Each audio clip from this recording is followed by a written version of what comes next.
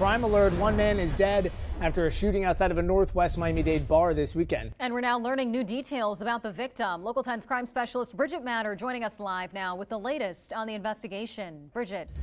Miami-Dade police continue their search for the person who shot two men, killing one outside of a Miami-Dade bar. So far, no arrests have been announced.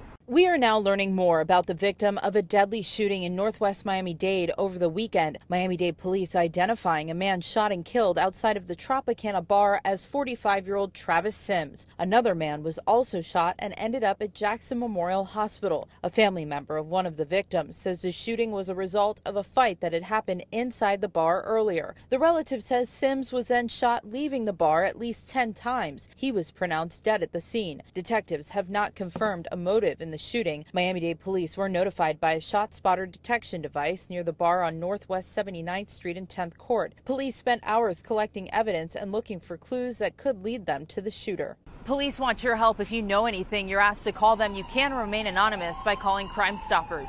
In Miami, Bridget Matter, Local 10 News.